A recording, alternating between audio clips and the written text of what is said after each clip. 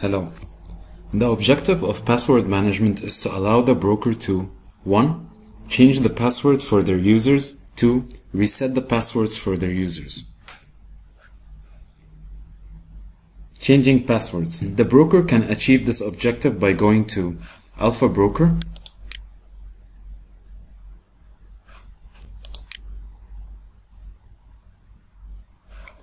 go to Users section, and under the Users section, the user is able to select the following from the drop-down menu: Change password and Reset password.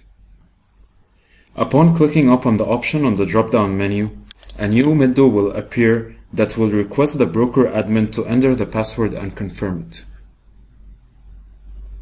For example, upon entering both and selecting Change Password, the password will be changed and will be in effect on the next login of the user. Reset password. The objective here is to send the user an email to reset his password. The Reset Password option is available through the following: Alpha Broker, Users, Drop-down, and Reset Password. The user will be sent an email with the Reset Password link. After clicking on the link, the user will be requested to enter his password and confirm it. The new password will come into effect on the next login. Thank you.